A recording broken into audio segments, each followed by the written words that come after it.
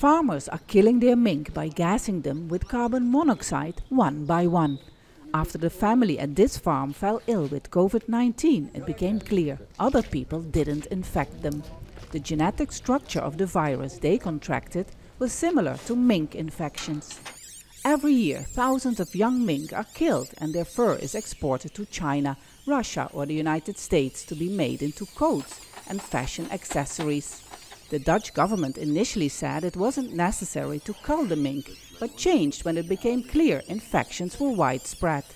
A last-minute court case filed by animal rights activists failed to save the animals.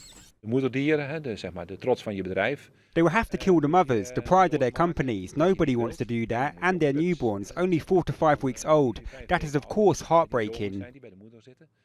The Netherlands is the first country where COVID-19 has been found in mink farms, and researchers are urging other countries such as Denmark and Spain to test their animals as well. There is a fear that the mink farms could be a reservoir in future.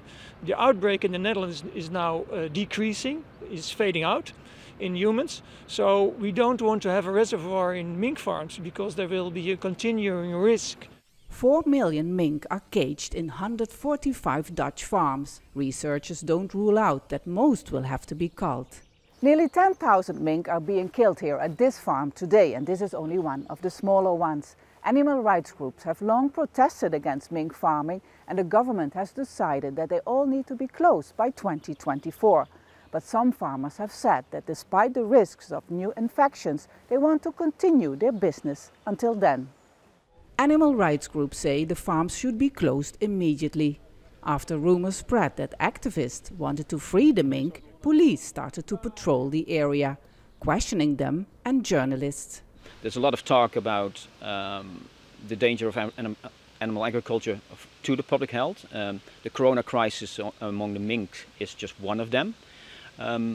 So there is a lot of tension among the farmers. They feel threatened in their livelihood, and that makes some people aggressive, and that's why there's a lot of police always when there's animal activists.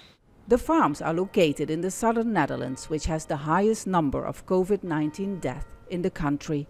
Residents of Gemert-Bakel, known as the Dutch mink capital, blame the government for acting too late.